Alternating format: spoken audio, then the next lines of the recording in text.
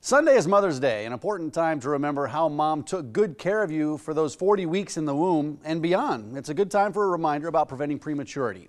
Amy Casseri with HCA Healthcare is here to talk about an important number, 39. Good morning, Amy. How are you? Good morning. I'm great. Thank you. This is something that our doctors talk to us about. At HCA. I'm sorry. I was just saying real quick, Amy, this is something our doctors talked to us about when we were pregnant, that number 39. And you've partnered with the March of Dimes on this, I guess it's kind of an initiative here, isn't it, about the number 39? It is. And we've learned from our studies at our hospitals that when a mom goes a full 39 weeks, babies are a lot less in need of intensive care units or any kind of complications than babies born at full term. Yeah, those last couple weeks though of pregnancy, they can be tough for moms. Uncomfortable is one of the things, but even 2 extra weeks can make a really big difference, can't it?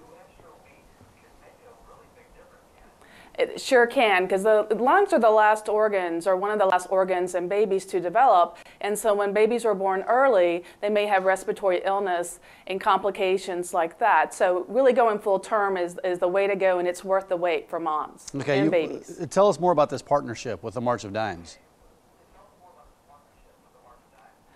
We partnered with March of Dimes around the study that we did to help partner with the medical community to understand the importance of the 39 weeks for deliveries. And we're also partnering with them for the March for Babies Walk, where we can raise awareness about prematurity in infants and healthy newborns, as well as provide resources to ICUs for families that need, if they need the ICU, they'll have resources while they're in the hospital to help them get through that difficult time. Yeah, Amy, the March of Dimes is a great partner of ours here in the Omaha area. Where can expecting moms and dads find more information online?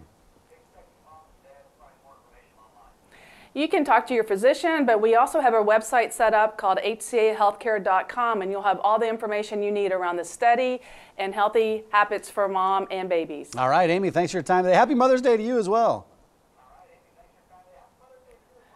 Thank you. Happy Mother's Day to everyone. Yeah, absolutely. Have a good day. Thank you. Kayla, over to you.